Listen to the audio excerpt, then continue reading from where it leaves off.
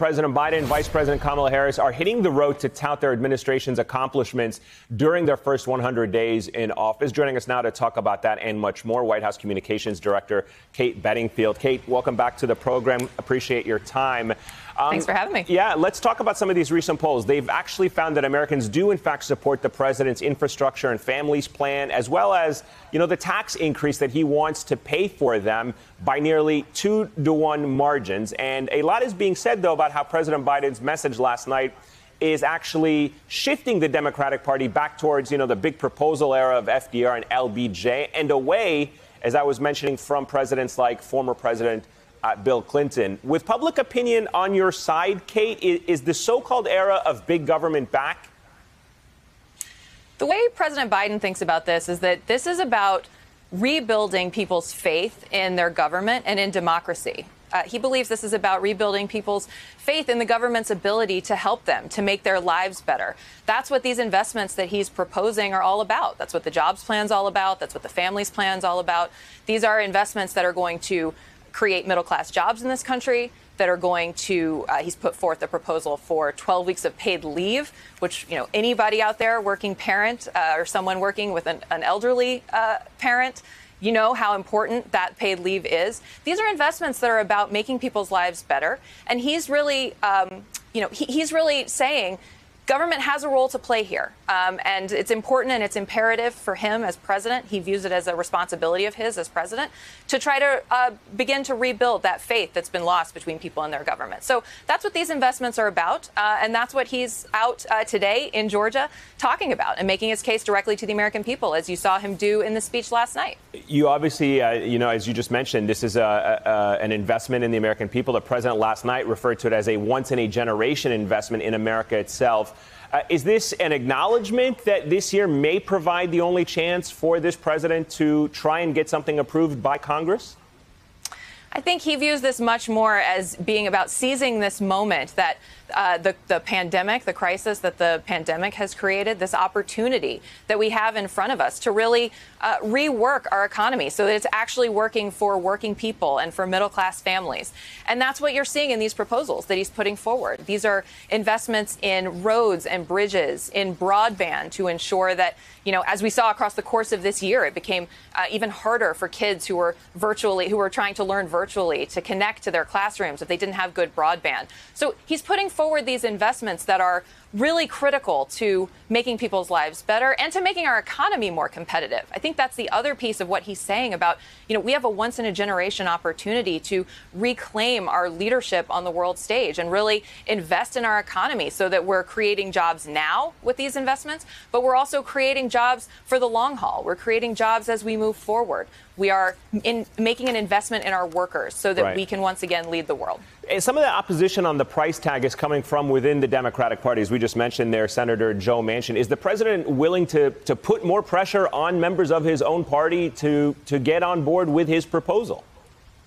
Well, Senator Manchin has been an important partner to us, and we hope will be as we're moving forward. I think what the president's going to do is make his case. He's going to do exactly what you saw him do last night when he was speaking to the joint session, and what you're seeing him do in Georgia today, and what you'll see him do as he travels to Pennsylvania tomorrow and to Virginia on Monday. He's going to make his case directly to the American people.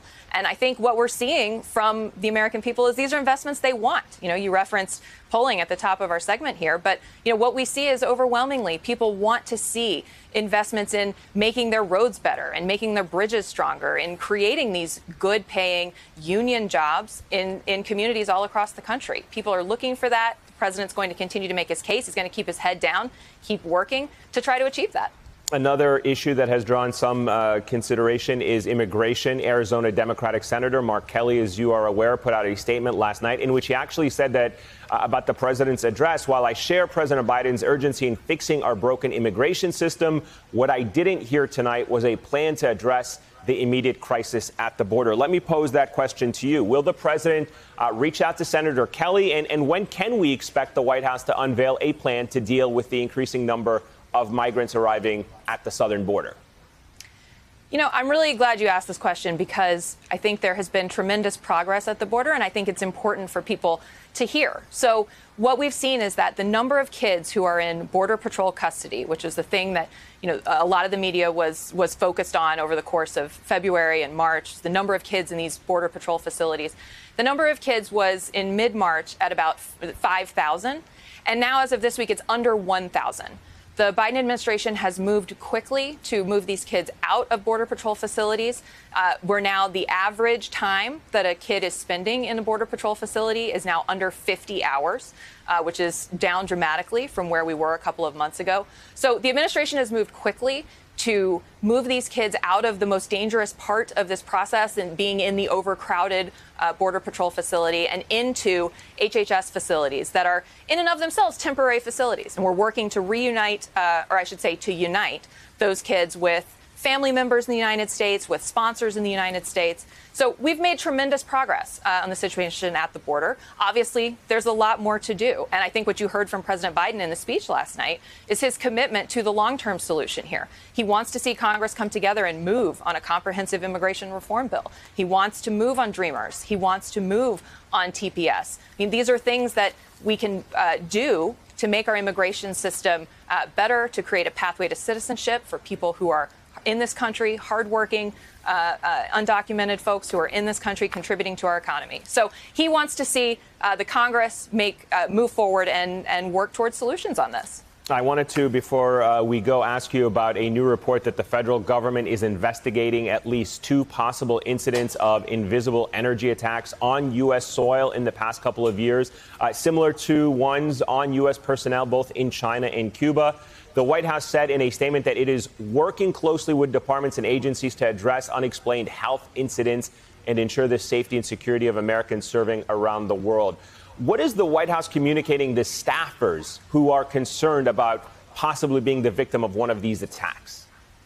So, of course, we would take any threat like this, any situation like this, very seriously. As you saw from the statement, we are working to investigate. We have our agencies are working to get to the bottom of this. We take any threat to the potential safety of somebody working for the United States government seriously. So we are working to get to the bottom of this. We are communicating directly with staff who may be impacted to let them know that there are resources available to them. We are, we want to make sure they understand that we take this seriously. So that's what we're doing. We are working to make sure that they have the resources that they need from us, and that we are undertaking these investigations to get to the bottom of what's happening. All right, White House Communications Director Kate Bedingfield, thank you so much for your time. Hey, thanks for watching our YouTube channel. You should know that you can follow today's top stories and breaking news and catch up on your favorite MSNBC shows all in one place. Download the NBC News app today.